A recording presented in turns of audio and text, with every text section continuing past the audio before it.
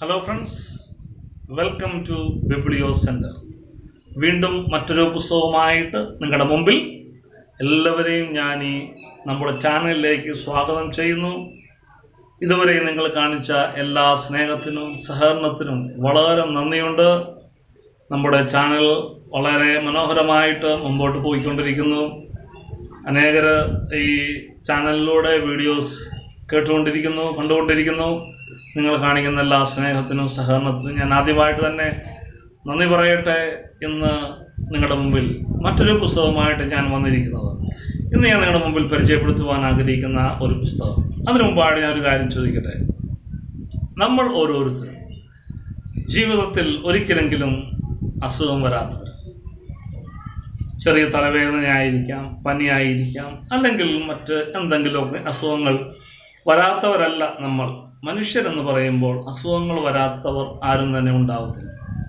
എന്നാൽ നമുക്ക് വന്ന് പിടിപെടുന്ന അസുഖങ്ങളെ നാം എങ്ങനെയാണ് അതിനെ ഫേസ് ചെയ്യുന്നത്, അല്ലെങ്കിൽ എങ്ങനെയാണ് നമ്മൾ അസുഖത്തെ കാണുന്നത്, എങ്ങനെയാണ് അസുഖത്തെ തരണം ചെയ്യുന്നത്?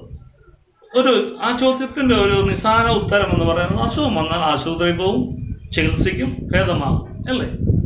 എന്നാൽ ഒരു തലവേദന അല്ലെങ്കിൽ പനി അതിന് അപ്പുറമായിട്ട് അല്പം കൂടെ കടന്നു ചിന്തിച്ച് അല്പം കൂടെ കഠിനമായ ഒരു അസുഖം വരുമ്പോൾ നാം എങ്ങനെയാണ് ആ അസുഖത്തെ കാണുന്നത്?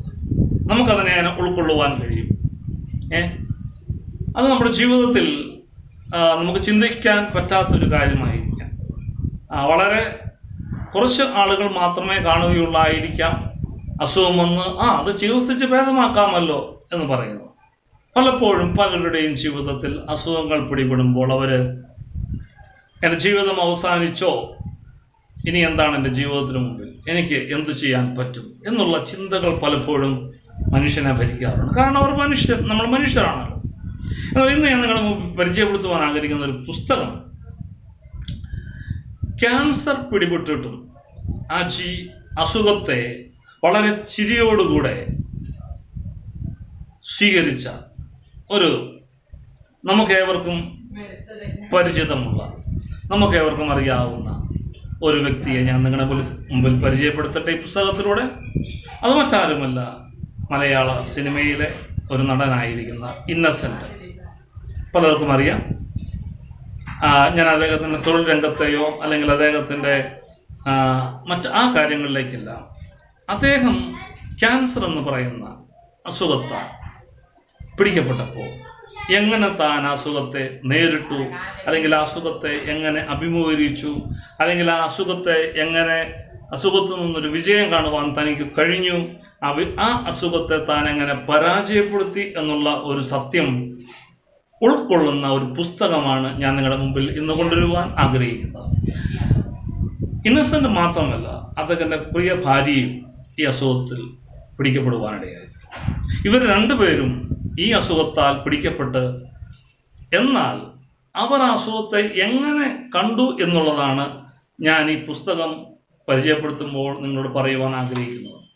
അവരുടെ അസുഖത്തെക്കുറിച്ചോ അല്ലെങ്കിൽ അവരെക്കുറിച്ചോ അല്ല ഞാൻ പറയുന്നത്, ഈ പുസ്തകത്തെക്കുറിച്ച്. ഇതാണ് ആ പുസ്തകം. ഈ പുസ്തകത്തിൻ്റെ പേര് ക്യാൻസർ വാർഡിലെ ചിരി, ഇന്നസെൻ്റ്. അപ്പോൾ ഈ പുസ്തകം നിങ്ങളുടെ മുമ്പിൽ ഞാനൊന്ന് പരിചയപ്പെടുത്താം. അതായത് ഈ പുസ്തകം ക്യാൻസർ വാർഡിലെ ചിരി, ഓർമ്മക്കുറിപ്പുകൾ, ഇന്നസെൻ്റ്, തയ്യാറാക്കിയത് ശ്രീകാന്ത് കോട്ടയ്ക്കൽ. ഈ പുസ്തകത്തിൻ്റെ പ്രസാധകർ മാതൃഭൂമി ബുക്സ്. എൻ്റെ കയ്യിലിരിക്കുന്ന പുസ്തകം 2016 ഇറങ്ങിയ പുസ്തകമാണ്. അതുപോലെ പുസ്തകത്തിൻ്റെ വില 115 രൂപയാണ്. ഇത് 12ാമത്തെ പതിപ്പാണ് എൻ്റെ കയ്യിലിരിക്കുന്നത്. ഇനി ഈ പുസ്തകത്തിൽ പറയപ്പെട്ടിരിക്കുന്ന ചില കാര്യങ്ങൾ ഞാൻ നിങ്ങളുടെ മുമ്പിൽ ഞാൻ ഈ പുസ്തകം വായിച്ചിട്ടുണ്ട്. ഇതിൻ്റെ പ്രാരംഭ പേജ് തുറക്കുമ്പോൾ തന്നെ ഇന്നസെൻ്റ് എന്നാൽ ഇപ്പോൾ ക്യാൻസറിനുള്ള ഒരു മരുന്നാണ്. ഡോക്ടർ പി ഗംഗാധരൻ അദ്ദേഹത്തെക്കുറിച്ച് പറഞ്ഞ ഒരു കാര്യമാണ് ഈ പ്രാരംഭ ഭാഗത്ത് തന്നെ ഉൾക്കൊള്ളിച്ചിരിക്കുന്നത്. പിന്നെ അടുത്ത ഭാഗത്ത് പറഞ്ഞു, ജീവിതം കാത്തു നിൽക്കുമ്പോൾ നമുക്ക് എങ്ങനെ മരിക്കാൻ സാധിക്കും. അത് മറ്റൊരു കാര്യം. ക്യാൻസറും ഞാനും തമ്മിലെന്ത്? ഇന്നസെൻ്റിൻ്റെ ഒരു ചോദ്യമാണ്.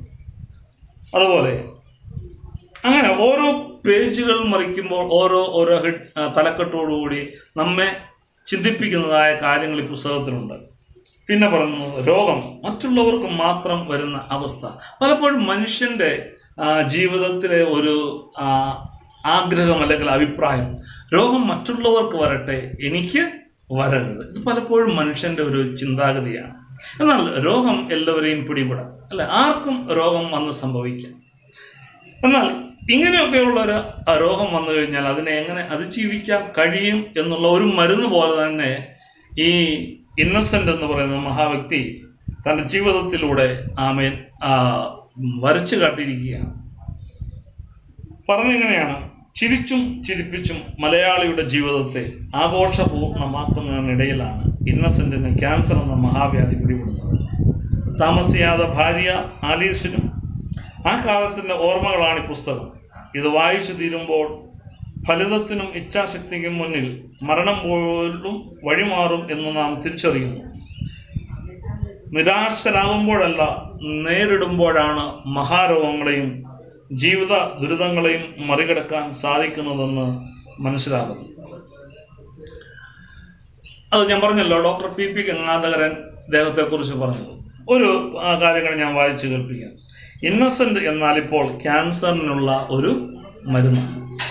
രോഗത്തിനോടുള്ള അദ്ദേഹത്തിൻ്റെ ഫലിതപൂർണമായ സമീപനം ചികിത്സയേക്കാൾ ഗുണം ചെയ്തിട്ടുണ്ട് എന്ന് എനിക്ക് ആധികാരികമായി പറയാൻ സാധിക്കും. പിന്നെ സാറാ ജോസഫ് എന്ന് പറയുന്ന വ്യക്തി പറഞ്ഞിരിക്കുന്നത്, തനിക്ക് തരാത്തത് ജീവിതത്തിൽ നിന്ന് പിടിച്ചു വാങ്ങുമെന്ന് ഇന്നസെന്റ് കാണിച്ചു തന്നു. പ്രതീക്ഷയാണ് ഈ പുസ്തകത്തിൻ്റെ സന്ദേശം. അതെ, ഈ പുസ്തകം പ്രതീക്ഷ അറ്റുപോയ ആളുകൾക്ക് ഒരു പ്രതീക്ഷ നൽകുന്ന, എവിടെയോ ഒരു പ്രതീക്ഷ ഉണ്ട് എന്ന് ഉള്ള ഒരു മോട്ടിവേഷണൽ പുസ്തകമായിട്ടാണ് ക്യാൻസർ വാർഡിലെ ചിരി എന്ന് പറയുന്ന ഈ പുസ്തകം നിൽക്കുന്നത്. പിന്നെ സത്യൻ അന്തിക്കാട് പറഞ്ഞിരിക്കുന്നത്, എഴുതാത്ത ബഷീർ എന്നാണ് ഞാൻ പണ്ട് ഇന്നസെന്റിനെ വിളിച്ചിരുന്നത്. ഇപ്പോൾ അദ്ദേഹം എഴുതുന്ന ബഷീറായി മാറിക്കഴിഞ്ഞു. സ്വന്തം ജീവിതത്തെക്കുറിച്ച്, കാരണം ക്യാൻസർ എന്ന് പറയുന്ന അസുഖത്തിന് പലതരത്തിലുള്ള മരുന്നുകൾ കൊടുക്കുന്നു. ഈ അസുഖം വരുമ്പോൾ തന്നെ കാണാൻ വരുന്ന ആളുകളുടെ പലതരത്തിലുള്ള പ്രതികരണങ്ങൾ, പലതരത്തിലുള്ള വാക്കുകൾ, പലപ്പോഴും ഇങ്ങനെ പറയും, ഇന്ന അസുഖം പിടിവിട്ട് ഇന്നിടത്തൊരാൾ മരിച്ചു, അല്ലെങ്കിൽ ഇന്നയാൾക്ക് ഇങ്ങനെ സംഭവിച്ചു എന്നൊക്കെ പറഞ്ഞ് നെഗറ്റീവായിട്ടുള്ള കാര്യങ്ങൾ പറഞ്ഞ് രോഗിയെ ഇല്ലാതാക്കുവാൻ അല്ലെങ്കിൽ രോഗിയെ നിരാശയിലേക്ക് തള്ളിയിടുവാൻ ശ്രമിക്കുന്ന സമൂഹത്തിലാണ് നമ്മൾ നിൽക്കുന്നത്. എന്നാൽ ഈ പുസ്തകത്തിൻ്റെ ഉദ്ദേശം, താൻ എങ്ങനെയാണ് ക്യാൻസറിനെ നേരിട്ടത്, ക്യാൻസറിനെ എങ്ങനെ നേരിടാൻ കഴിയും, അത് ചിരിയിലൂടെ, തൻ്റെ ജീവിതം ചിരിയിലൂടെ മറ്റുള്ളവരുടെ മുമ്പിൽ അവതരിപ്പിക്കുന്ന ഒരു മനോഹരമായ പുസ്തകമാണ് ക്യാൻസർ വാർഡിലെ ചിരി എന്ന ഈ പുസ്തകം. അതുകൊണ്ട് ഇന്ന് ഞാൻ നിങ്ങളുടെ മുമ്പിൽ ഈ പുസ്തകത്തോടുള്ള ബന്ധത്തിൽ പറയുവാൻ ഉദ്ദേശിക്കുന്നത്, ജീവിതം ഒരിക്കലും നിസ്സാര കാര്യങ്ങൾക്ക് വിട്ടുകൊടുക്കരുത്. ജീവിതത്തിന് മുമ്പിൽ ഏത് പരാജയങ്ങൾ കടന്നു വന്നാലും അതിനെ വിജയമാക്കി അതിജീവിക്കുവാൻ കഴിയുന്ന ഒരു അനുഭവം നമുക്കുണ്ടാവട്ടെ.